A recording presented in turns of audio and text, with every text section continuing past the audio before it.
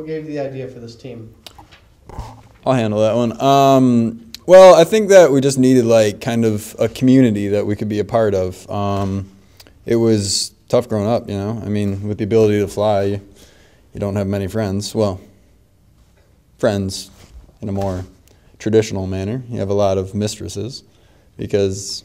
Well, I think what he's trying to say is that the crime rates were up, the budget was down for the police department, and we needed a strong presence for justice in this city. And the safety of the people is our #1 priority. You have to understand that. We can't help the fact that our superhuman powers, I don't know where I'm going with this. I think what my brother's trying to say is we did it for the bitches. Okay. No. Okay, next question. How does it feel being super brothers? I gotta be honest, he gets on my nerves sometimes. Really? Do I? You're not the most mature person. Well, you're over mature. You're kind of a dick.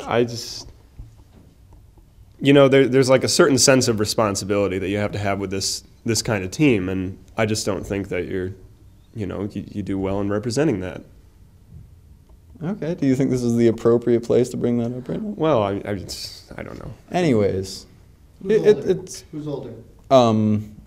Well, technically, birth-wise, I'm older, but he acts like a I something-year-old. am clearly like 20 years. I'd say about 20 years more mature than he is.